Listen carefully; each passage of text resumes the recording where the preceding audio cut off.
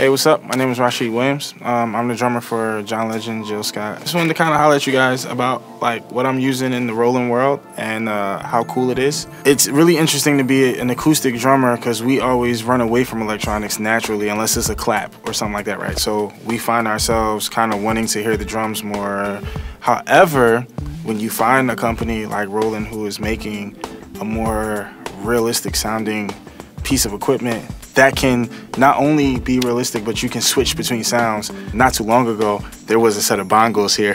I was able to kind of get away from those and use the new hand sonic, which is really cool because it sounds so realistic and the touch, it feels real. You know what I mean? I can still play the electronic piece the same way I was playing the acoustic piece, and it still it sounds really great. The hand sonic is so realistic that it's just like having a set of bongos. It's just like having a djembe right next to you. If you want a cajon, you can have a cajon right next to you. John and Jill's gig both requires a lot of playing. I know particularly Jill's gig was one of the first times I ever had to use one of the BT1s, really layer multiple sounds on those bar triggers. Those things are amazing, right? So, you know, we have like a tambourine, a clap, plus I was playing the snare sound and I had the velocities and all the different levels different so that I can play ghost notes and, you know, not have to really worry so much about sounds playing when I didn't want them to play. Being able to play a show and not use tracks,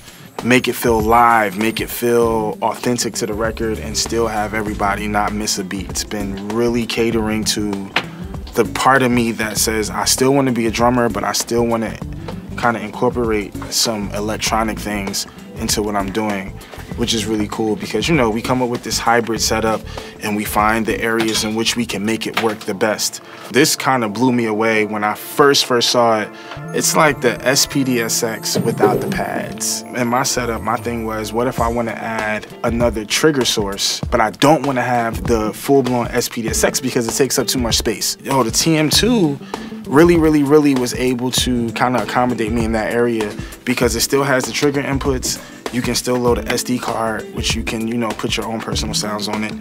And it's just really convenient. And I think all of us guys out here, we look for the most convenient piece of equipment.